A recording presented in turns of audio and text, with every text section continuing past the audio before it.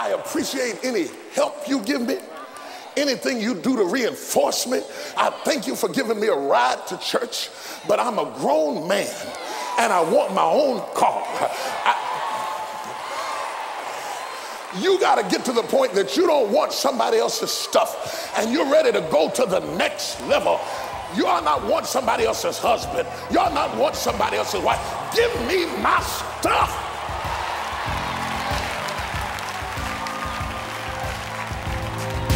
This is the Potter's Touch. Greetings, brothers and sisters, in the name of Jesus Christ our King. I am so blessed and so excited to have the opportunity to share the word with you. I'm excited about the word. I still get excited about the word. Been preaching 37 years. I still love his word. I love what it does in your life and in your heart. I love how it strengthens you. I love how it helps you. I've got a message that I believe you are going to love. Take a look. God gives you provisions for purpose. Everything you've got, your talent, your singing, your speaking, your ability, your charisma, your articulation, your IQ, your financial dexterity, it makes no difference what it is. God gave you those favors for his divine purpose. So the statement reads in the Bible, drop some handfuls on purpose.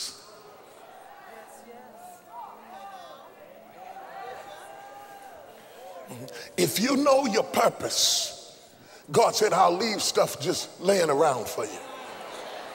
If you know it's not for you, I'll just leave some handfuls on your purpose. If you know your purpose, if you don't allow people to manipulate you and control you and have them move you into their agenda, if you know who you are and stand your ground and stay on your purpose, your provision is in your purpose. When you find your purpose, you'll find your provision.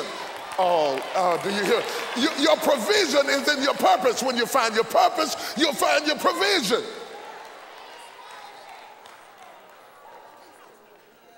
And he dropped it. And so what happens to you is you get to this stage where God just starts leaving you blessings.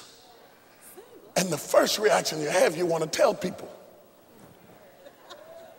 Child, you will not believe. Have you ever called somebody and you said, how you doing? What you doing? What's going on? You didn't really want them to answer. You want them to hurry up so you could tell them. You would not believe what just happened to me. I'm telling you, I just stopped by the grocery store, didn't even know. I was over there by the chicken wings. I was getting ready to pick me up some chicken wings because I had to rush back home. Ran into the president of Texaco. They're getting some chicken wings. If I hadn't gone to get the chicken wings, I never would have met him. Found out there's a position right over there. Now that they're phasing out my job, had they not phased out my job, and had I not gone to get the chicken wings, and had not he gone to get the chicken wings, we never would have had this conversation. And without having to go through all the red tape and all the technology, you would never believe how God just God just.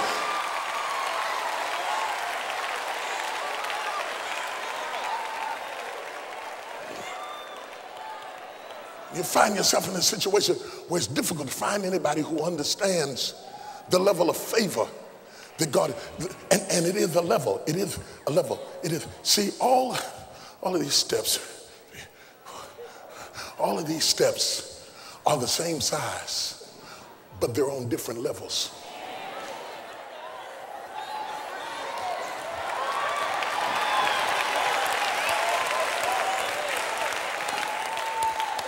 See, there's different levels of blessings.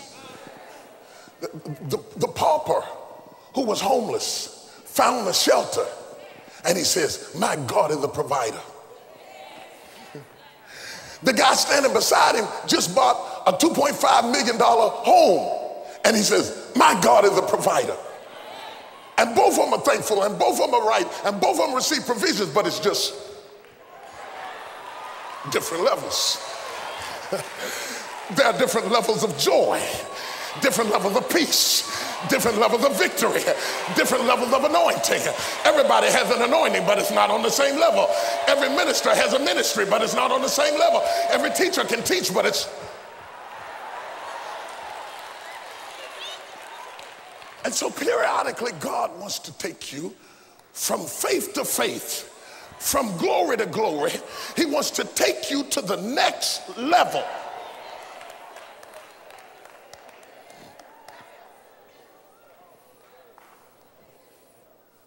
And this is where the church gets stuck, because we get stuck on one level of blessings as if God were finished. Now I'm in the tough part of this sermon.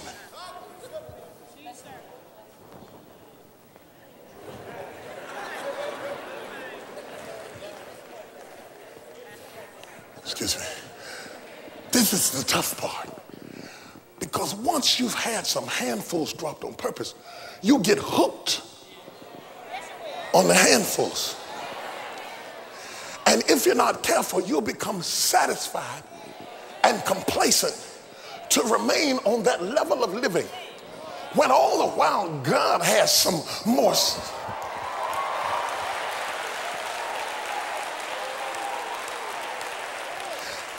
And inevitably, people get frustrated in life because what they do is they fool around and get stuck on the steps and fail to move into the next level of blessings. Now, I'm going to give an illustration, a biblical illustration, then I'm going to give you an application, then I'm going to holler and I'm going to get out of here.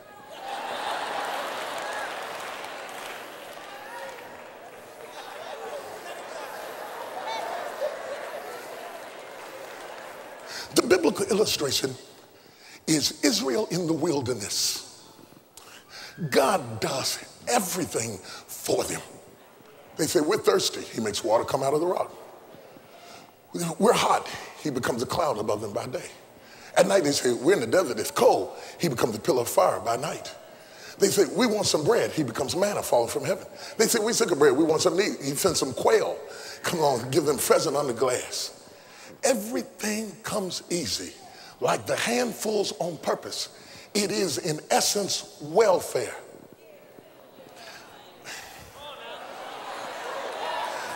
Let me show you why welfare doesn't work. Welfare is meant to be a temporary blessing for a particular predicament so that you can get the fortitude to rise to the next step. And if you stay on that level too long, it frustrates your development because it is just enough. And you got it because you didn't have not enough.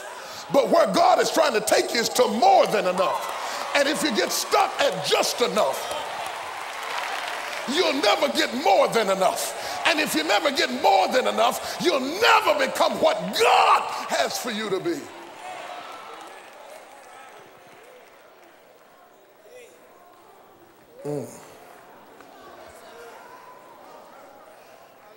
And what happens to most people is that they become satisfied. We're still complacent to live off of what somebody else dropped.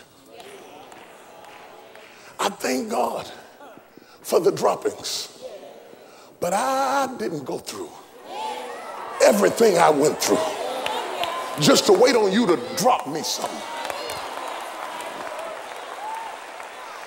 I appreciate any help you give me, anything you do to reinforce me.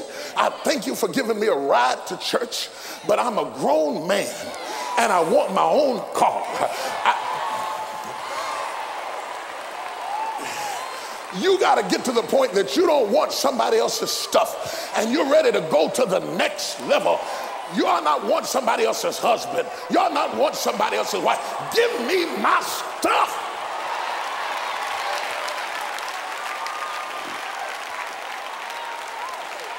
I wish I had a witness up in here.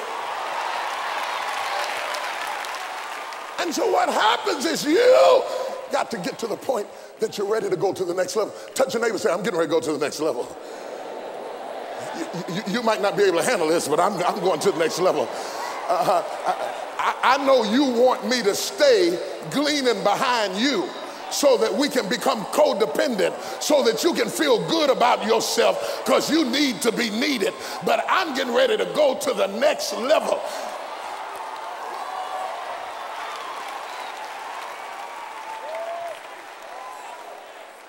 Now, let me show you how this is applicable to the text. Ruth is gleaning behind the reapers in a field that God meant for her to own. And if you read the book of Ruth from cover to cover, she ends up owning the field that she was working in. I don't know who I'm preaching to today. I don't know why you had to come to church this morning, but I came to tell you that where you're working now, you're going to own tomorrow. God!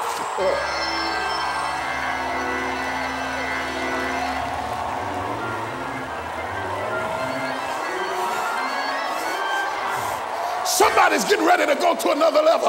Touch your neighbor and say, excuse me, I got to go to the next level.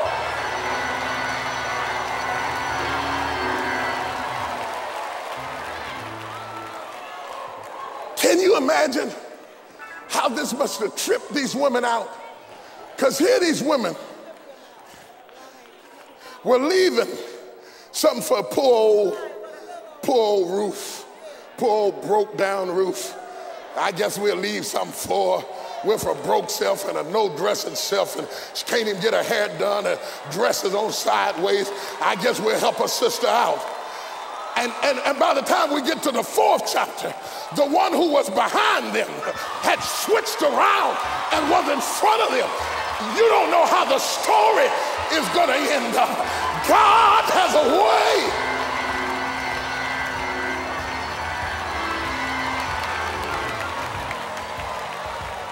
Still to come on The Potter's Touch. One of the first things God's going to let you see is that favor ain't fair. When people first start helping you, they want to see why God favored you. So they want to get close to you so they can see if there's something special about you. Then when they find out there's nothing special about you, they get mad. But they don't understand that favor ain't fair. It's just that God sovereignly chooses to bless you. And anytime you bless whoever God is blessing, the blessing boomerangs back. To live a satisfied, productive life, you must be filled to capacity. God said, there's no question. My seed is potent. My word works. The question is, do you have the capacity to receive my word? For helping us reach others with your gift of any size, you will receive Filled to Capacity on CD. He's not excessive without purpose. He's got something inside of him, and out of the pregnancy of his own divinity, he begins to speak things into existence. And when your gift is $70 or more, we will give you both messages from Awakening on DVD as well. Whatever you have a need for, God has a filling for. He can fill your need. However, when your gift is $125 or more, we will also add Sarah Jake's book, Colliding with Destiny, a 30-day journey through the book of Ruth, and the Be Still Journal. Just write us, visit our website, or call 1-800-BISHOP2.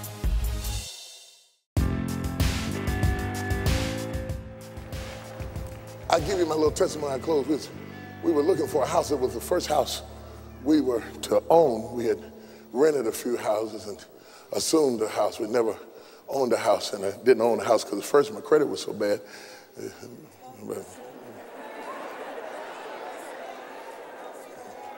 I like to tell the truth. People call things the devil. Anyway, so I started saving money so that when God blessed me, we'd get a house. Every time we tried to get a house, something went wrong. So I went back to saving more money, tried again, something went wrong. Every time I kept looking for a house, I kept losing the deal. I didn't realize then that God was closing doors because I was aiming too low.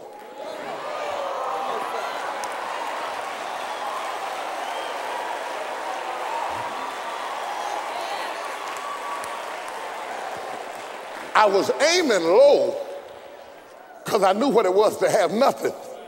And I'd have been glad to have anything. But God wasn't glad for me to have just anything.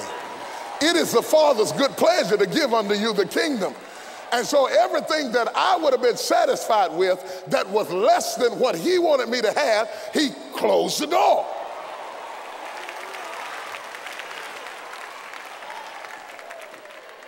So I said that for those of you who can't figure out why that door just closed. The reason that door on the thing that you was trying to get just closed is because you're aiming too low. If you would set your sights up where the word of God says you're going to live, that's when God is going. And so, let me tell you what it is. So Ruthie, the realtor, back up there in West Virginia, she's a realtor. She said, well, Mr. Jakes, she says, there is another house. I'll just drive you over there and let you take a look at it and see what you think about that house. That's the way she talked, you know. So I said, all right. So she drove me over there. We drove up through a little underground railroad or something and came up on the other side and around. And we came around the corner and there was this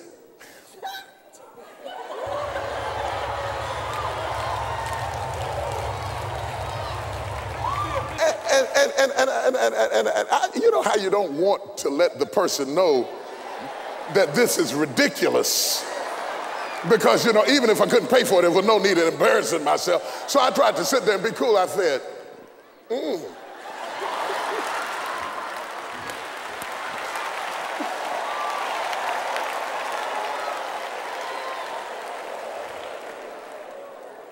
There was no for sale sign on the lot because, you know, those kind of houses you don't have to do that. And there was no for sale sign out there. And she knocked on the door and the lady opened up the door, you know. She came to the door and opened up the door and we came in and they proceeded to show me the house. Halfway through the house, I looked up, they didn't even hear me. I looked up in the middle of the hallway of the house. I said, God,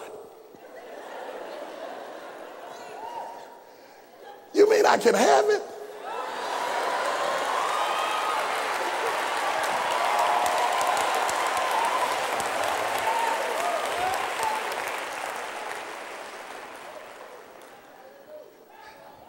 See, it was hard for me to understand that all of this other stuff that I was snatching for, the reason it didn't work is that he had something better.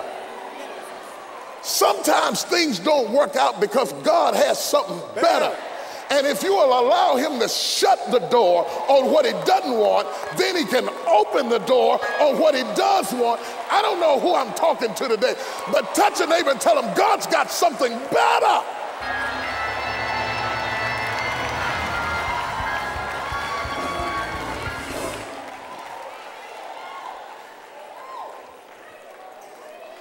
Here's the thing. I'm not trying to finish because I figured out at 8 o'clock I couldn't finish this.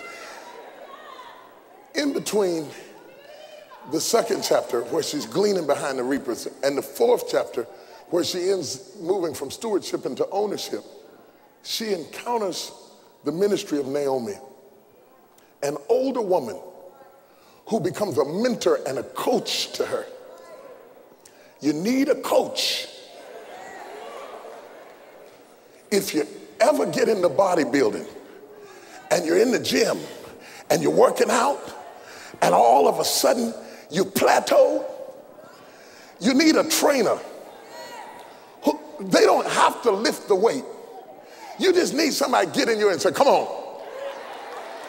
come on, come on, come on, come on, come on, give me 5 more, come on, you got it in you, come on, you got it, come on, reach out, come on, it's in you, come on, reach for it, reach.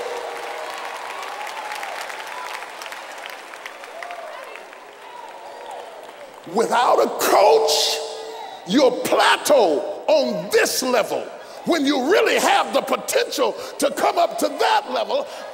And what Naomi did for Ruth was teach her how to make it happen.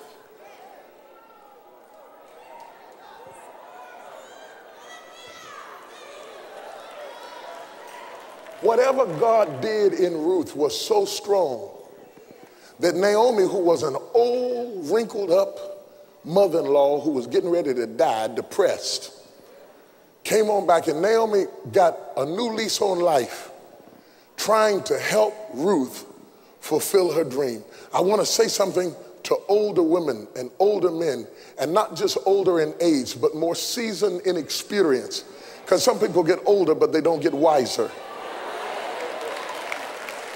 Listen to this. Just because your purpose changes and you're no longer needed to serve in the capacity that you once did, doesn't mean that God doesn't have a new assignment for you.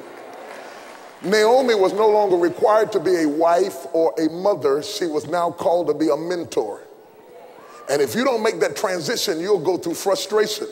They'll think it's menopause, but it's a purpose pause.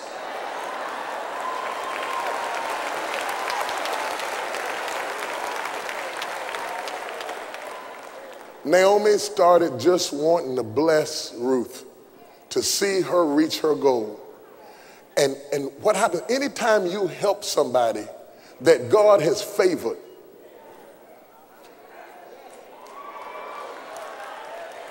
now understand, when you start helping them, one of the first things God's going to let you see is that favor ain't fair. When people first start helping you, they want to see why God favored you. So they want to get close to you so they can see if there's something special about you. Then when they find out there's nothing special about you, they get mad. But they don't understand that favor ain't fair. It's just that God sovereignly chooses to bless you. And anytime you bless whoever God is blessing, the blessing boomerangs back. Naomi didn't even know that she was being healed while she was helping Ruth. She was being redirected while she was helping Ruth. And the Bible says that when Ruth married Boaz and begat Obed, and Obed begat Jesse, and Jesse begat David, and out of David came Jesus.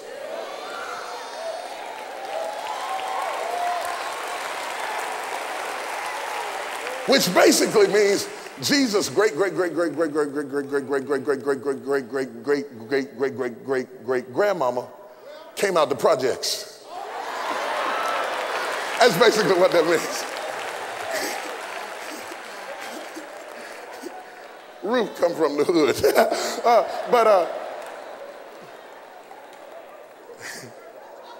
God does the almighty through the least likely, doesn't he?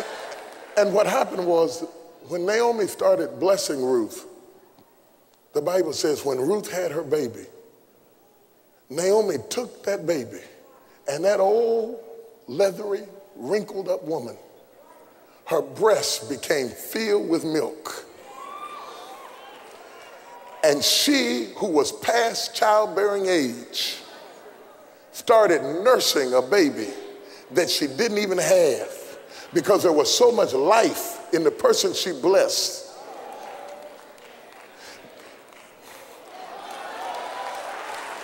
That Naomi spent the rest of her life nursing Ruth's baby. If you bless somebody that God is blessing, God will give you a job nursing what they had. And the miracle is, when God puts you in that position, he'll give you milk when you wasn't even supposed to have none. He'll release blessings in your life that are mind-boggling, and people will look at you and say, what you doing nursing with your old self? And you tell them, if it had not been for the Lord that was on my side, I would have been swallowed up. But look what the Lord has done. Hey! Remember, it ain't fair. It's just favor. Hey, we'll be right back after this. Learn to rely on God with Bishop's latest series, Nothing Just Happens. Even as Jonah was in the belly of the fish 3 days, so shall the Son of Man be in the grave. He had to get up. When he got up, And he had to go down when he went down because nothing just happens. God has a way of just choosing to bless you and saying, that lady right there, I'm going to leave that house for her. Can't nobody buy the house but her. Everybody else that tries to buy it, everything's going to be tied up. That's her house. Nobody's going to get it but her. Favor. Order your copy of this dynamic series on CD or DVD. When you write to us, visit our website or call 1-800-BISHOP2. To live a satisfied, productive life, you must be filled to capacity. God said, there's no question. My seed is potent. My word works. The question is, do you have the capacity to receive my word? For helping us reach others with your gift of any size, you will receive Filled to Capacity on CD. He's not excessive without purpose. He's got something inside of him, and out of the pregnancy of his own divinity, he begins to speak things into existence. And when your gift is $70 or more, we will give you both messages from Awakening on DVD as well. Whatever you have a need for, God has a filling for. He can fill your need. However, when your gift is $125 or more, we will also add Sarah Jake's book, Colliding with Destiny, a 30-day journey through the book of Ruth, and the Be Still Journal. Just write us, visit our website, or call 1-800-BISHOP2. It does not matter where you start. It matters where you finish. You're getting practical information from leaders that have been proven. It refocused my thought process. Take the vision that God has given you and take it to the next level. Let's begin to think beyond just our tradition and our mindset. I'm loving the out-the-box thinking. I'm strengthened through this conference. I'm excited. I'm going to challenge your brain to think through some things to go to the next level. Are you ready? I want to challenge those of you who've been frustrated because you're trying to stay on one level and God's trying to take you to another. God, he's just weaning you. He's just weaning you. He's just taking you off welfare. You don't need a handout, you need a hand up. God's going to do something awesome in you. And you will win if you don't quit.